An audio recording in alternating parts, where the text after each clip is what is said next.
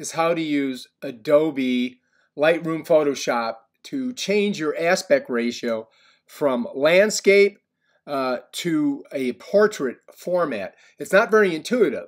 The first thing you got to do to crop is you got to come over to the right side and you're going to click on the crop icon here, and it's going to open up another window where you can do your cropping. I've already cropped this one here, but to change the ratio, or to change from landscape, which is what we're in right now, to a portrait format, you have to go to this box with the arrow.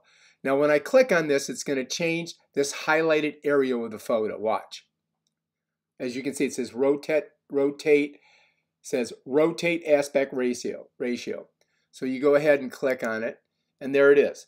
Now, for you to get the picture where you want, you've got to bring your cursor onto the photo inside the cropped area, and you got to push down on your mouse with your finger, and you're going to pull the photo over to where you want it.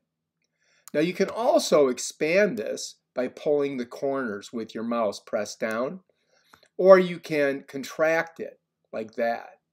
But then if you want to get your photo in the right spot, you got to kind of pull it over. So that's how you go from landscape to portrait, or from portrait to landscape.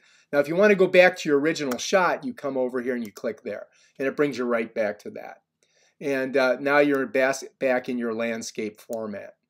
So to go to portrait, you come here, you click on that box with the arrow, and bam, you're in portrait. You want to get back to the landscape, you can go that way, or you can go back to your original shot.